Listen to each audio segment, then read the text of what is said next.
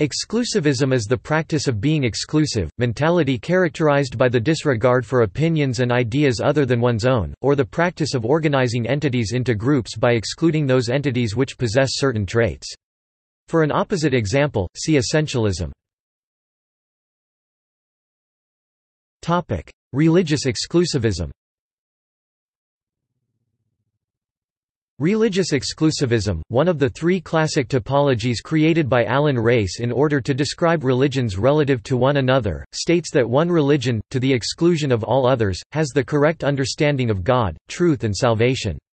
Diana X states, exclusivism is more than simply a conviction about the transformative power of the particular vision one has, it is a conviction about its finality and its absolute priority over competing views.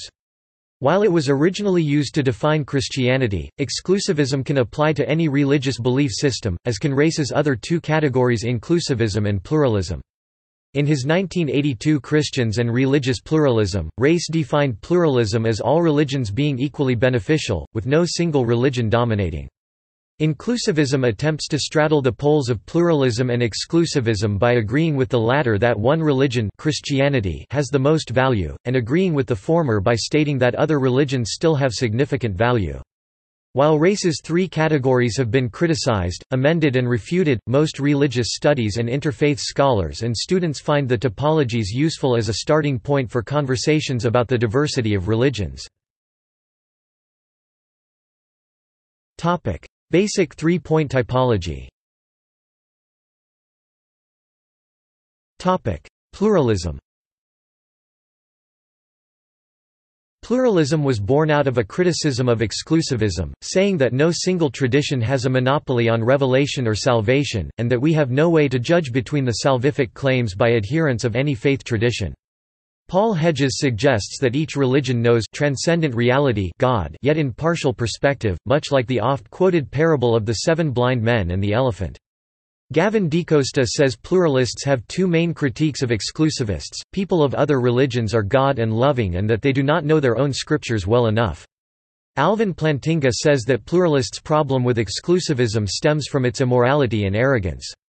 He quotes William Cantwell Smith, "Except at the cost of insensitivity or delinquency, it is morally not possible actually to go out into the world and say to devout, intelligent, fellow human beings, we believe that we know God and we are right, you believe that you know God, and you are totally wrong." Along with Smith, the leading proponent of pluralism is John Hick, who writes, "Exclusivism, with its baleful historical influence, invalidating centuries of antisemitism, the colonial exploitation by Christian Europe of what today we call the Third World, and the subordination of women within a strongly patriarchal religious system, not only causes misgivings among many Christians but also alarms many of our non-Christian neighbors, creating invisible but powerful barriers within the human community." It is worth noting that DeCosta argued persuasively that logically, pluralism can no longer be considered a category. When it makes a declarative truth claim, it becomes another form of exclusivism. Inclusivism. Inclusivists state that while one religion or revelation is true, Christianity, other truths can be found in fragments within other religions. Karl Rahner states it succinctly, insofar as they in good conscience practice what is good in their religion, people in other religions receive God's grace and are anonymous Christians, people who are being saved through Christ, though they do not realize it. Inclusivists point to the biblical parable of the sheep and the goats in which the saved sheep show surprise at being rewarded for their service to Jesus. Matthew chapter 25 verses 31 to 40. Topic: Exclusivism in Christianity and other religions. According to Race, the history of the Abrahamic faith's exclusivism, as well as inclusivism, goes back to the words of the Bible and the Quran. Christian exclusivists point to John's Gospel 14-6, which quotes Jesus as saying, "I am the way and the truth and the life. No one comes to the Father except through me." After Jesus' death, his disciple Peter said publicly, "Salvation is found in no one else, for there is no other name under heaven given to mankind by which we must be saved." Acts chapter 4 verse 12.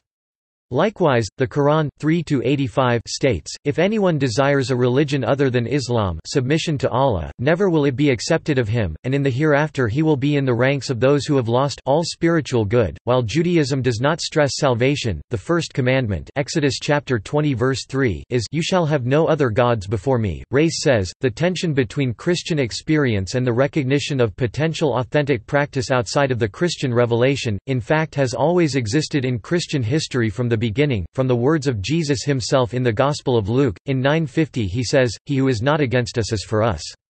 Daniel Strange points out what Race neglects to mention, that in the same Gospel 11:23, Jesus says, "He who is not with me is against me." No salvation outside the Church. The exclusivist idea of no salvation outside of the Christian Church, extra ecclesiam nulla salus, has roots as early as Origen in the 3rd century.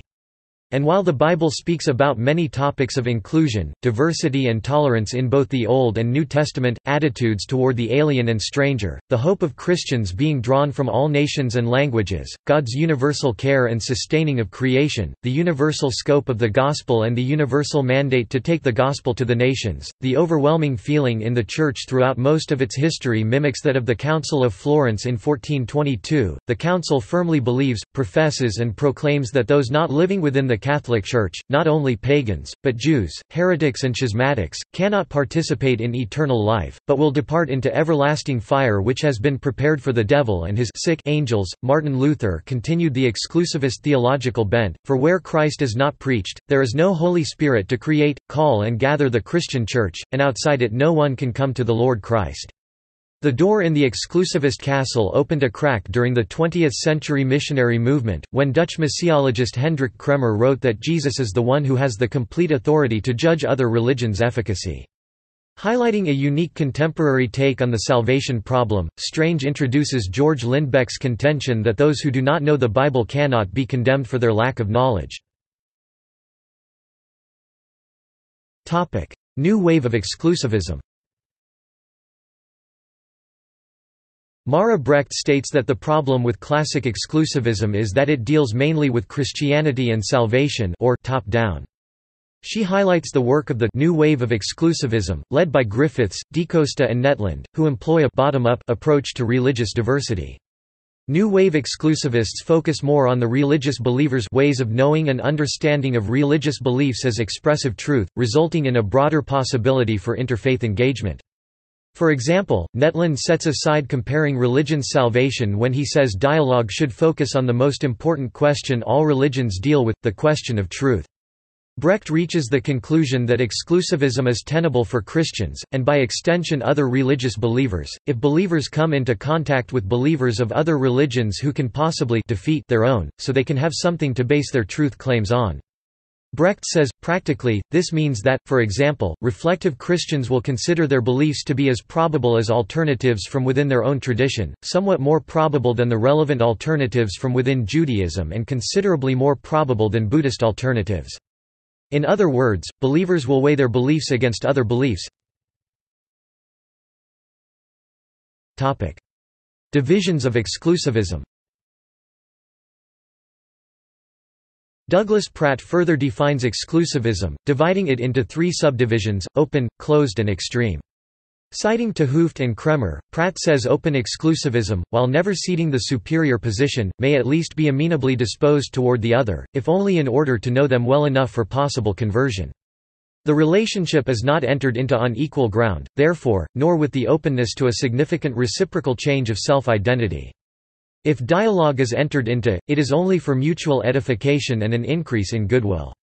Closed exclusivism offers no chance for a relationship, other than acknowledging the other's right to exist. An extreme, hard-line exclusivism often leads to a fundamentalist perspective.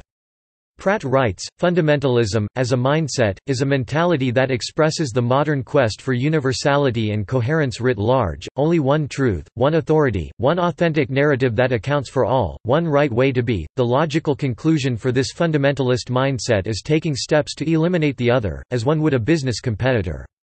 Pratt writes, the negation of otherness is perhaps critical, for it involves a devaluing and dismissal of the other whether in terms of rival community or competing alterities, ideological or otherwise.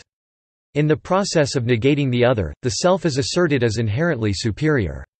My God is greater than your God. Paul Moser posits two forms of exclusivism: logical religious exclusivism, which asserts that since the contradictory, foundational truth claims for each religion excludes some or many of them from being true, and the doxastic redemptive exclusivism based on the Athanasian Creed, which states if a person does not believe the Christian concept of the Trinity, that person is condemned.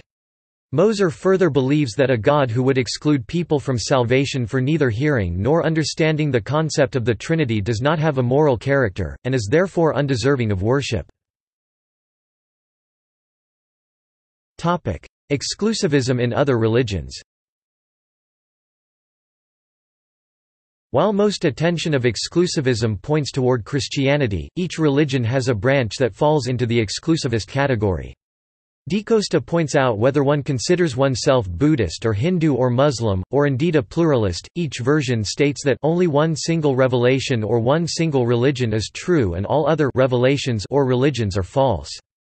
While acknowledging that historically, Christianity showed the most extreme forms of exclusivism, Pratt contends that many fundamentalist religions compete for that title, with Islam leading other worthy contenders in ways that are not always obvious. With the purging of the Rohingya in Myanmar, the Buddhist Rakhine have joined the ranks of fundamentalists willing to resort to killing to achieve dominance over competing religions. In ancient Greece, the decree of Diopiths 430 BCE forbade the worship of and belief in gods other than those of the Olympian pantheon recognized by the Athenian polis. The introduction of other gods was treated as a sabia, or impiety, and was punishable by death. The philosophers Anaxagoras, Protagoras, Socrates, Stilpo, Theodorus of Cyrene, Aristotle, and Theophrastus were accused of impiety under this decree. Socrates was found guilty of the charge of introducing new gods and condemned to death by drinking hemlock. Antiochus IV Epiphanes, Seleucid ruler of Israel, decided to Hellenize the Jews by ordering the worship of Zeus. When they refused, Antiochus sent an army to enforce his decree. According to Herodotus, the Chonians, a Greek people who claimed to have originated in Crete and settled in Asia Minor, worshipped the Olympian gods exclusively. They determined that they would no longer make use of the foreign temples which had been established among them, but would worship their own old ancestral gods alone. Then their whole youth took arms, and striking the air with their spears, marched to the Kalindic frontier, declaring that they were driving out the foreign gods. Plato, in his Laws, advocates that the state should punish those who deny the existence of the Olympian gods or believe that the gods exist but think they are indifferent to mankind or can be easily bought by bribes. Interpretatio Graeca, the common tendency of ancient Greek writers to identify foreign divinities with members of their own pantheon, can be seen as a kind of exclusivism. The syncretism of the Hellenistic period, whereby aspects of the cults of foreign gods such as iconography and epithets, can also be seen as a kind of exclusivism.